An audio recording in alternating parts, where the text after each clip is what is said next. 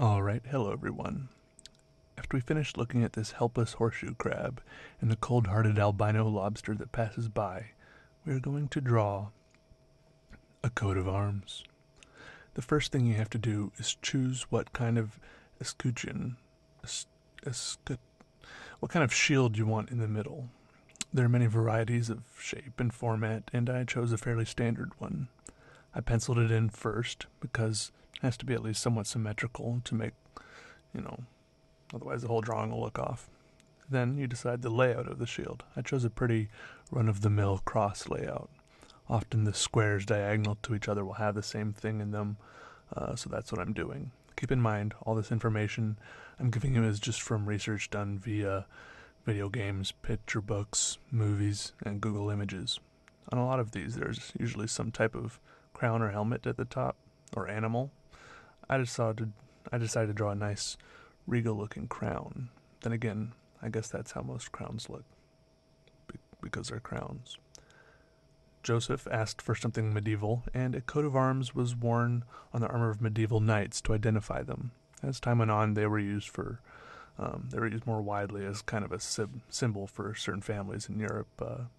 Romans used similar insignias sometimes, but it was to identify military units rather than individuals. So I have two main symbols in my shield: the crossed axes, which symbolize dwarves, or chopping people up with large war axes on the battlefield, I'm sure, and the lion head, which probably symbolizes royalty and power. The fact that I'm drawing the lion head licking a shining orb lends some otherworldly or divine element to it, so you know not to mess with whoever's wearing this coat of arms. They will mess you up. I added a couple of swords crossed behind the shield just to make it look extra cool, even though I didn't really see anything like that in any of the pictures I looked at. When you've got all that done, it's time to start working on the mantling, or scroll work, or whatever you want to call it. Now, I'm not sure if this is supposed to be some sort of vegetation, or a cloth mantle that they draped over the helmet that's been shredded to bits in battle, because my eyes tell me one thing and the internet tells me another.